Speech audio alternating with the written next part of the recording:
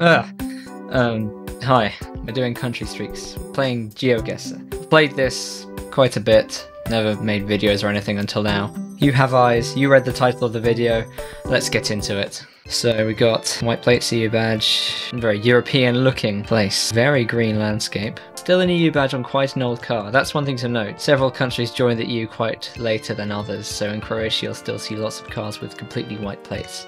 Now I believe this car does have an Italian plate, however most of the cars we've seen already do not. Presumably we're somewhere near the Italian border, though this could be just a lost Italian guy. Oh wow, look at that. Okay, we're in Romania. That is the Romanian flag and the Romanian language. It's not actually the Romanian flag, it's vertical, but same colours. Next, we have, okay, well, German. However, this is not Germany because the camera quality is good, very bright, and that's an Austrian Viennese sign, so we're in Vienna.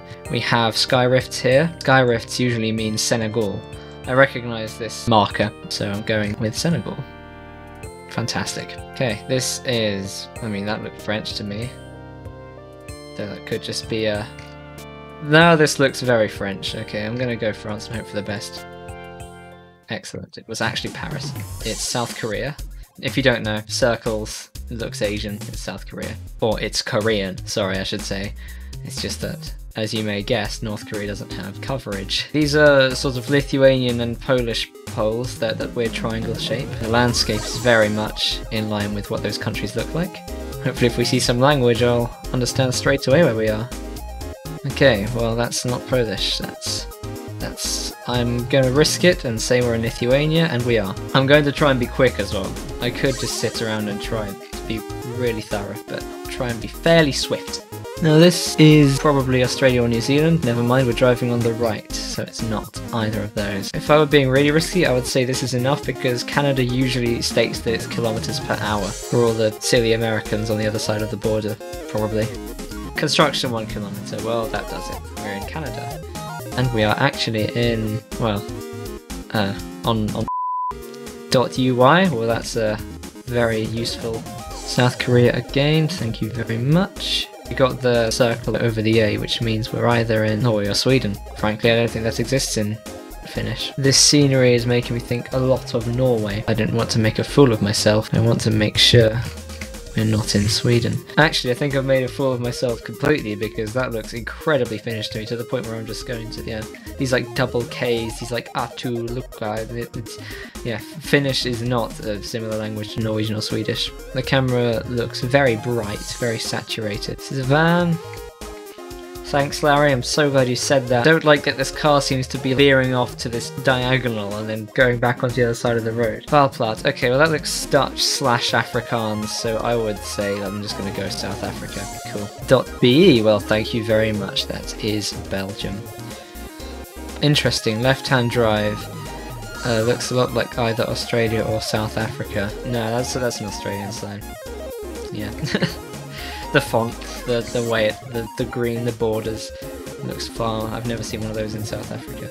Okay, this I would say is probably Bulgaria or Serbia, just because it's very dry. You've got this kind of, I would say winter coverage. I think this is winter. Not many countries have the Google car out there during the winter. Look, it's winter. Snow. Here we go, sign. Glad I didn't give up. Well, I mean, that's the Bulgarian flag in case you didn't know. I mean, thanks very much, but I don't believe you. I don't think we're in America. Those are almost certainly Austrian signs. And it is very bright. I'm gonna go Austria. Excellent. It was the outskirts of Vienna. There seems to be some kind of shape-shifting landscape here, but in one of the phases we have the Peruvian flag proudly being waved, so that tells you everything you need to know. I believe this is Iceland. Still probably is Iceland because it says Iceland. Let me explain why though. It's got a very flat landscape, very kind of mountainous, this really open airy atmosphere, empty roads. The word Iceland kind of helps as well. That is not Polish nor Lithuanian because that's an umlaut. I'm quite shocked by that. I think the only place this could therefore be is Estonia, a language very similar to Finnish. Yeah, I'm going for it. Now that is Swedish. The font is the Swedish road sign font, simple as. Yeah. Now this is a sign that is Dutch. However, what if, but no, this is Netherlands. Yellow plate on the back. That's Hungarian, thank you very much. Recognizing these like umlaut apostrophes, you straight up know you're in Hungary. Also like lots of Y's after consonants, which is unusual for languages around here. Does that straight up say Paraguay? Okay, well, there is no Paraguay on Street View. You straight up will never get Paraguay. Guess that's a red herring. So, white car. If you line the sun up with a compass, where its point south is to the bottom, which means we are in the southern hemisphere. So Paraguay might not be too far. White car, where has the white car? Chile has the white car. Maybe Brazil has the white car. I don't think this is Brazil though. The camera is so saturated in Brazil. It probably isn't Argentina because Argentina tends to have the black car. These kind of car rules are more like guidelines, you know, there are exceptions. I don't know where we are. This might be it. This might be where I fall. I might have to just make a guess. This is just so in the middle of absolute butt plug nowhere. This could be Peru for all I know. This could be Brazil because of the Paraguay thing. Here's another sign. Camping! Lovely. This sucks. This is awful. This is just the worst. We're in the southern hemisphere. They speak Spanish. Or Portuguese.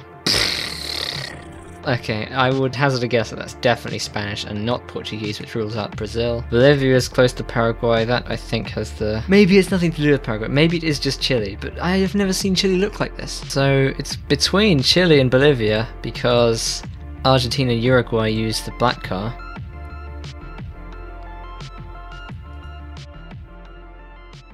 Oh my goodness, how many signs for this camping thing are there?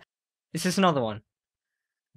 But are they mad? How many times do you need to see this before you go, oh right, I think I'm in some kind of campsite?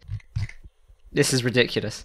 This is absolutely stupid. This is just... Okay, well, I got that lovely big information sign, and let me tell you, I still don't know anything. That could be, you know, a similar inversion of the flag of Chile or something, but... Alright, I guess I've got to go for it. The only real clue I have is this questionable symbol, so I've just got to go for it. It's probably Chile or Bolivia.